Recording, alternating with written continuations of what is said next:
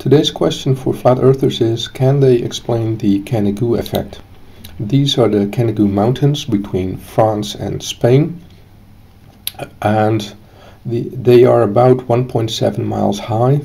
And the interesting thing about these mountains is one evening in February and one evening in October they are visible from Marseille, which is about 160 miles away. Now, this shouldn't be possible even if you're standing at 1,000 feet altitude and you're over 155 miles away or nearly 160 miles away. 1.7 miles should be hidden, so you wouldn't be able to see those mountains at all. So this shouldn't be visible. This is a picture from Medebunk, I think, and it shows how the sun is setting below the horizon, and you can see the Canigou mountains appear. Now, this is the reason for flat earthers to say, well, if you can see the Canigou mountains from over 160 miles, the world can't be a globe, it must be flat. Well, I have some issues with that. If this wouldn't be possible on a globe, how would it be possible on a flat plane?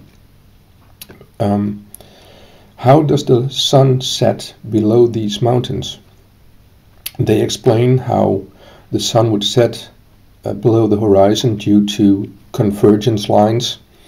But if the sun is at 3,000 miles high, how does it set below these mountains to actually see these mountains appear?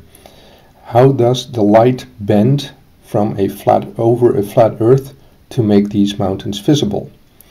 The other thing is, why is this only visible twice a year? It should be visible for more days in February and more days in October if this is a flat plane. You can't see this more than twice a year. From a closer range, like this position near Montpellier, which is 109 miles away, you can see these mountains every day of the year. This is because this is only 109 miles.